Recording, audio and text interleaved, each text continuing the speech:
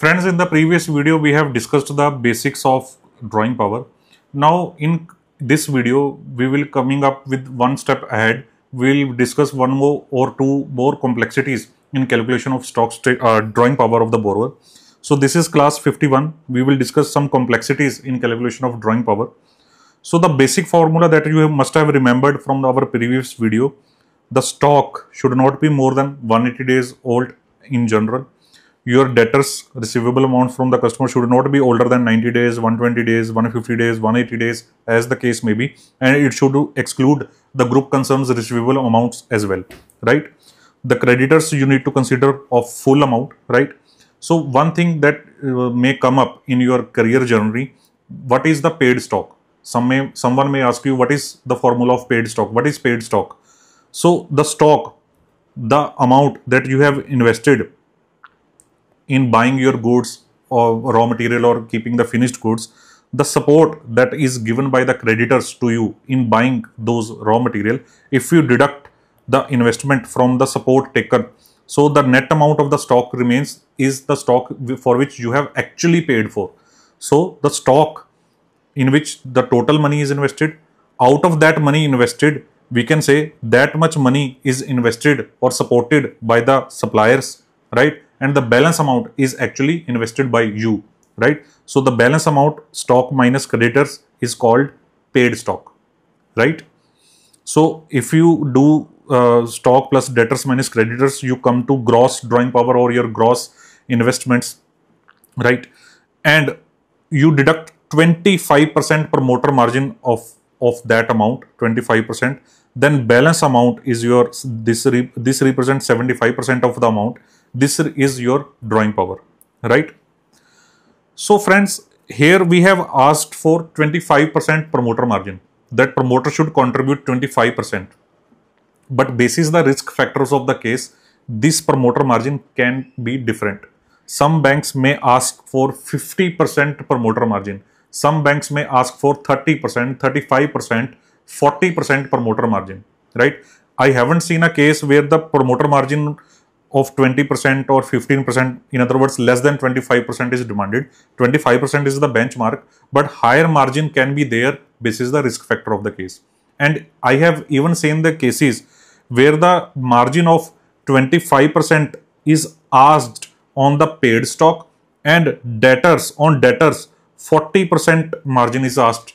So that means the variation in margin basis the items can also be there, but the margin will be always same on stock and creditors, because this represent paid stock and margin cannot be different in these two items.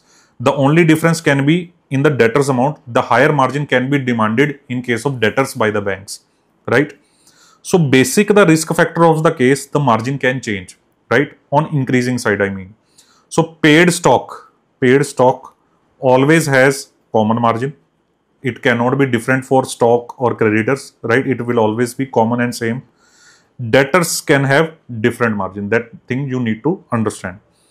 So let us take an example. Suppose debtors has promoter margin of 40%. Bank is saying that on the investment amount of your debtors, that amount you have invested in your debtors, you need to contribute 40% as your margin, and 60% will be given as debt by the bank, as drawing power by the bank.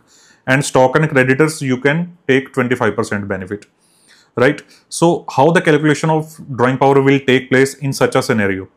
So first, we will pick up stock and creditors. We will deduct creditors from the stock, and this is our paid stock. So 25% margin is there on the paid stock. So you do 25% of this, it comes to this, you deduct 25% margin, and this 75% of paid stock is your drawing power on paid stock. And then comes the debtors. You pick up the debtors as per the cycle allowed by the bank. Then out of that debtors, you either do 40% and deduct it from the total debtors amount, or you do straight away 60% of the debtors, right? So this represents 60% amount of the debtors after deducting your 40% margin. So this 60% plus this 75%, this comes to your total drawing power. So if margins are different, then the formula will change a bit. right? Now coming forward on further calculations. So basically, when we calculating drawing power, we want to give the benefit to the customer on the amount that he has invested in his stock or in his customers, right? Sometimes it may happen that we are saying that he has invested a X amount in receivables from the customer, but there may be a case where he may have received advances from customers as well, right? We are saying that creditors have supported them. There may be cases where he has given advances to his suppliers as well, right? So if there are advances from customer and advances to suppliers as well in your balance sheet, then the calculation can further change. How?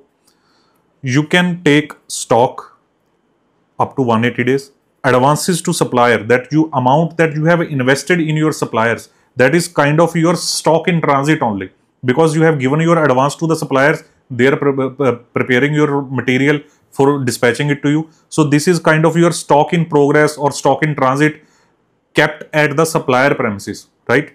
So these are your debtors up to the cycle allowed, minus creditors full amount, minus advance from the customers.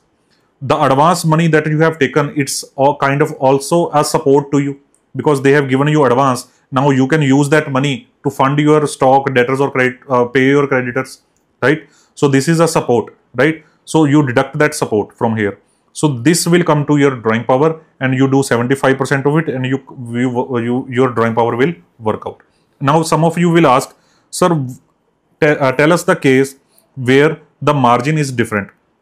The margin is different on paid stock and margin is different on debtors. Then what do we do if there are advances to supplier and advances from customers? The calculations is very simple. You are taking debtors as amount receivable from the customer. The advances from the customers represents the amount that you have taken in advance from some of your customer. So you adjust both of these items with each other and you calculate 60% of that amount. You adjust both of them, you calculate 60% of them. Advances to suppliers represents your kind of stock in transit or stock kept at the supplier premises. So you add up that amount in your paid stock. Add up that amount in your paid stock and calculate 25% of that accordingly, right? So that I have written here. So one more question sometimes people ask, sir, the stock is allowed up to 180 days, debtors are allowed suppose up to 90 days, creditors full amount. What is the aging of advances to supplier or advances from customers? Is there any norm about it? How many days old advances to supplier can be taken? How many days old advances from customer can be taken? So this is the basic question that many people ask here. So friends, when we come to advances to supplier, to supplier, it is a kind of stock only. It is kind of stock only. So generally you can say that advances to suppliers should be in line with the stock period. It should not be older than 180 days, right?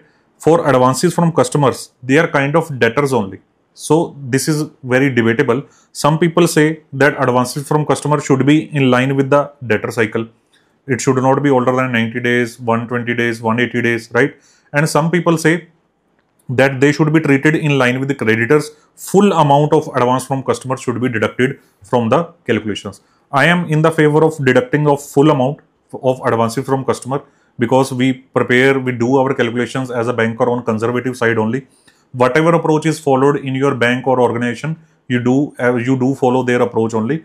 Just it may be calculation difference or policy difference in some of the banks, right?